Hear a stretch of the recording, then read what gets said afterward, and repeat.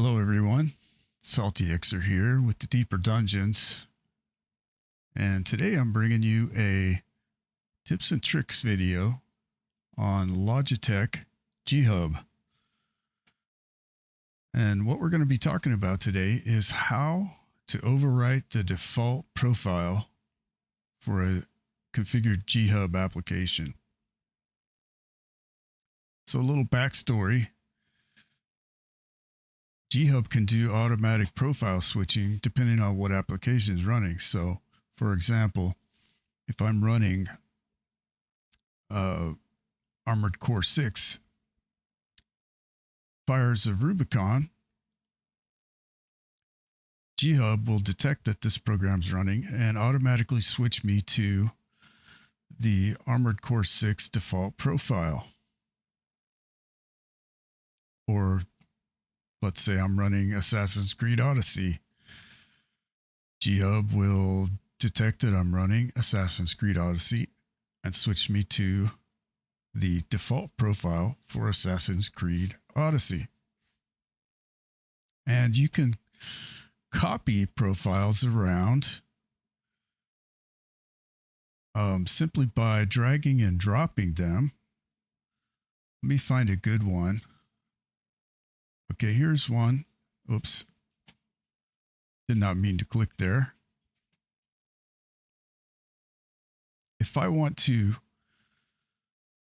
add the Baldur's Gate 3 profile to Armored Core 6, I can just drag it and drop it, and it will appear in Armored Core 6. And then I can rename it, activate it, I can delete it, which is significant to this discussion. Because if I look at the default, profile, I cannot delete the default profile. I can rename it, I can modify it, but I can't delete it. And the default one is the one that's always going to show up when this application is launched.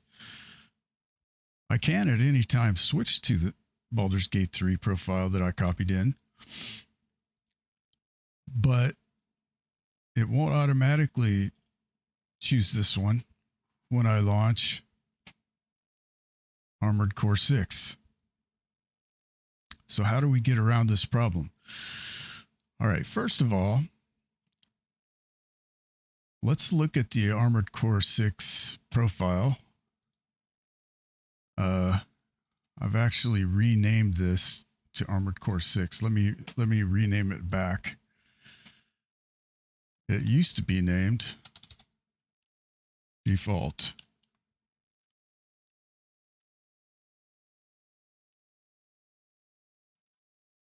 And it is the default, and we know it's the default because it can't be deleted. Now let's take a look at this default profile.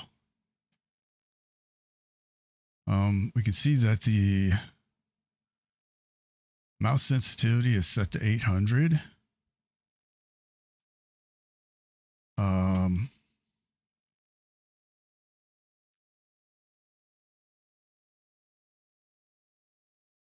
I have a few things mapped on view 2, like the escape key is this button here, which is G1, I believe. That's G9. Sorry, G9.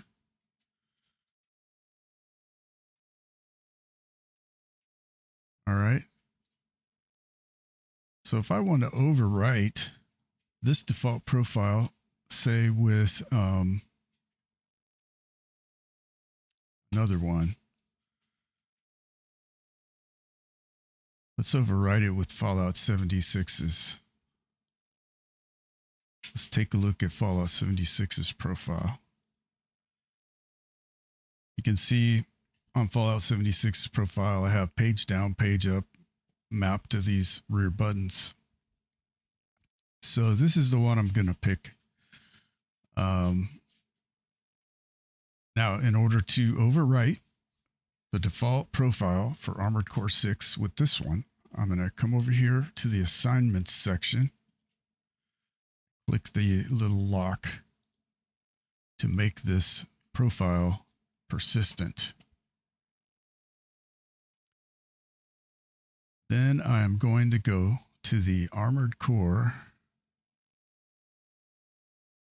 6 Fires of Rubicon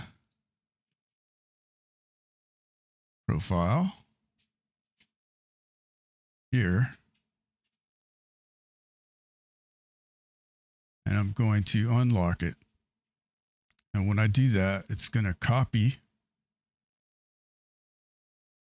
my Fallout 76 profile that I had made persistent into this default Armored Core 6 Fires of Rubicon profile. So let's look at it. We'll make it activated. Look at the mouse. Look at view 2. And here you go. You can see the buttons that I had mapped in Fallout 76 are now in the default profile for Armored Core 6.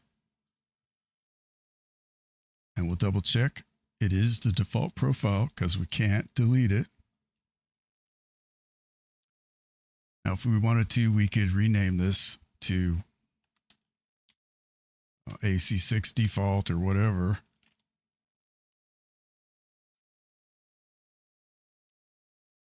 But we could never delete this one. So that's how to overwrite the default profile with another one to get around the fact that you can't delete the default profile. You can delete any other profiles that you may have assigned, but you cannot delete the default. And I hope this helps somebody. If it did, please like and subscribe. I'm trying to grow my channel. Thank you for watching. This has been Salty Xer with the Deeper Dungeons. If you like role-playing games, please check out my channel on Twitch, twitch.com/saltyxer. Thank you and have a good day.